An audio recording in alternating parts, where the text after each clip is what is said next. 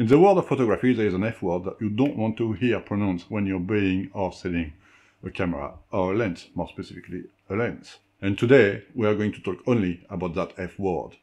The F word is fungus. I'll tell you more after this.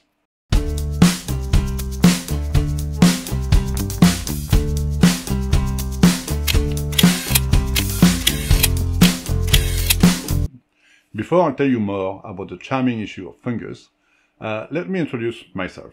I'm Chris, also known as That French Blog. I'm a reseller.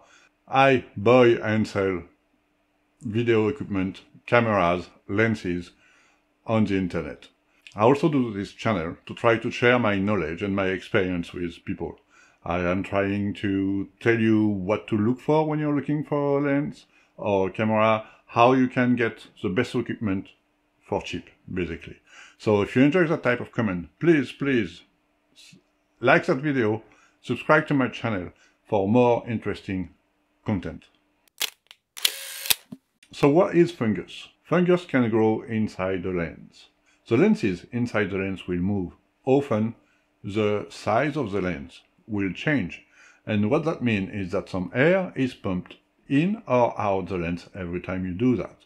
With the air, some dust can enter into the lens as well, but also you might have some spores coming inside the lens, or more exactly, you will have some spore coming into the lens. That is fine, it's always happened, but if the conditions are right for the spores, or more exactly wrong for you, those spores will start to grow into some fungus. Fungus like to grow in dark environment, moist environment, and warm environment. So if you store your lenses in somewhere that is both dark, warm, and humid, you will certainly have fungus growing inside them. In my experience as a reseller, I would say that maybe 10 or 20% of the lens I've encountered have some degrees of fungus growing inside them. It is not such a high occurrence, but it's certainly something that you have to look for because it does damage the resale value of your lens. No, I mean, I'm not saying no one, but a clear way to put customer off is to put in the description of your lens that it has fungus inside. Now, don't take what I've just said the wrong way. I'm not saying that if you have fungus, you should not mention it. No. Do mention it if you do have fungus. But be aware, it will turn most buyer off. Okay? A lens with fungus will be harder to sell than a lens without. Now, fungus in a lens can be not such a problem, or it can be a big issue. Depending on where the fungus are and how bad the case is. In some cases, the fungus inside the lens will have no impact or no visible impact on the quality of the picture taken. Actually, it's quite amazing to see that sometimes even with some like fairly big case of fungus, you can take proper picture with the lens still. However, it's for sure, if it's severe case, it will see. Whether it will impact the quality of the picture will also depend on what type of setting and what type of picture you're taking. If you are closing your aperture, so the tighter your aperture, the more likely you will see the impact on your picture. What is the type of impact that you see on the picture? Well, usually it's area where you have less contrast. It's get a bit milky, it's get a bit foamy, you have less contrast, you have less sharpness, those sort of things. You have like blobs like that they're still there, there's still something, you can still see through it, but it's not as sharp as the rest of the picture. That is what you can see. Fungus tend to grow most often on the edge of the lenses, and the front lens is the one that is the more likely, in my experience, to have fungus. So if it's on the front lens and on the outer edge of the front lens, usually that's okay. But if it's impact all the lenses, or if it's dead center, you will have issues. I have here a lens that has a very bad case of fungus. Let me show it to you. I don't know if you can see the fungus from here, but the front lens is full of it, the back lens is full of it, and inside lenses are also. full of it. A lens that is bad like that will have lost all its value. I've put that one on an auction for 10 euros. It's okay, it's not the most valuable lens anyway. It's, what is it? It's 80-200 AI Nikon. It's not such a good lens to start with. It's in very good condition except for the fungus, and it will have lost all its value. I think it will, a lens like that will be worth like 70 to 80 euros if it wasn't without the fungus.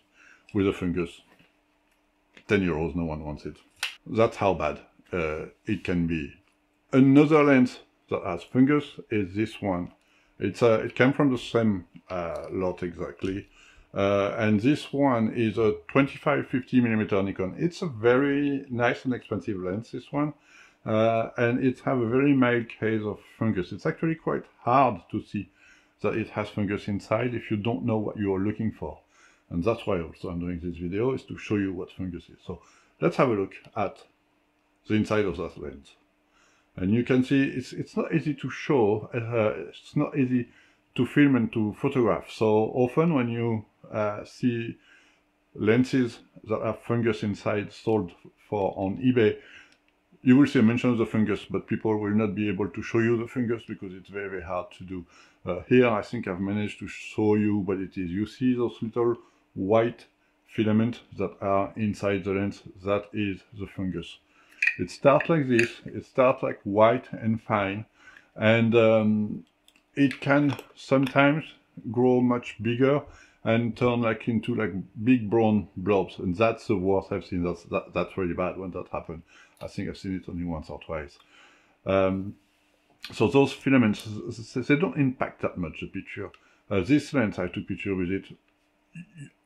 You can tell that there are fungus in it when you're looking at the results. However, you have to mention that it's there, and it does hurt the lens. At the moment, I'm putting it for sale with like a 30% discount for normal price because of the fungus. We'll see how it goes, but I'm not too hopeful, to be honest. And that's where, I mean, fungus can be good or bad. If you are looking for a lens and you want a bargain, you may want to consider buying one with fungus. If it's a slight case of fungus or low case of fungus, you might get away with it in your picture and save money. The other thing you can do as well with the lens with fungus is clean it. You can get rid of the fungus. Open the lens and clean each individual lens inside that may have fungus. It's usually fungus will go, if you have them nicely, they'll just go. It's not a big issue to remove them, and then you can reassemble your lens and it's like new again. Although there are some cases where the fungus will damage the coating on the lens. In that case, if you remove the fungus, you will still have some mark on the lens that will still be able to be seen when you look through the lens, and that may or may not impact the picture taken. Usually not, but it will still make the lens hard to sell. The other thing that is recommended to get rid of fungus, or at least to make it less prominent, is to put your lens in the light for a long period of time. Fungus like dark area, and if you put your light in the sunshine for like a month, yeah, it's not fast, it will greatly destroy the fungus that's growing inside. It will kill it for sure, and it will also dry it and make it much smaller and less visible and have less of an impact. But this is a long process. It has the benefit of being very cheap. It's a long process, and you need to have proper sunshine where I live. I'm never going to try to have that because 2 months of sunshine in a row doesn't happen. Now, how can you avoid having fungus in your lens? Well, it's not easy. You cannot avoid having spores being pumped inside and outside of your lens when you are using it. Even if lots of modern lenses use internal focusing, whereby only the lens inside the lens are moving and not the external one, in order to not change the volume of the lens and not pump air in and out, even with those type of lens, it happens. And with zoom, there's nothing you can do. Zoom will vary greatly in size. So you cannot stop the spore from coming in your camera, but you can make sure, or you can avoid the spore turning into fungus. How do you do that? Well, you keep your lenses in a dry area. Keep them in your home, not in your basement, for example, not in your garage. Depending on where you live, even your home may be humid if you live like in Florida, if you live in a tropical area. There will be humidity everywhere. In that case, you will need to pack your lens in a box with some silica gels that will remove the humidity from it when you're not using the lens. Avoid storing your lens in your camera bag, because that is a very good place for it to develop fungus. Since it's dark, it keeps the humidity in, and there is no ventilation either, because one thing that fungus don't like either is oxygen. Okay, so they grow better with low oxygen.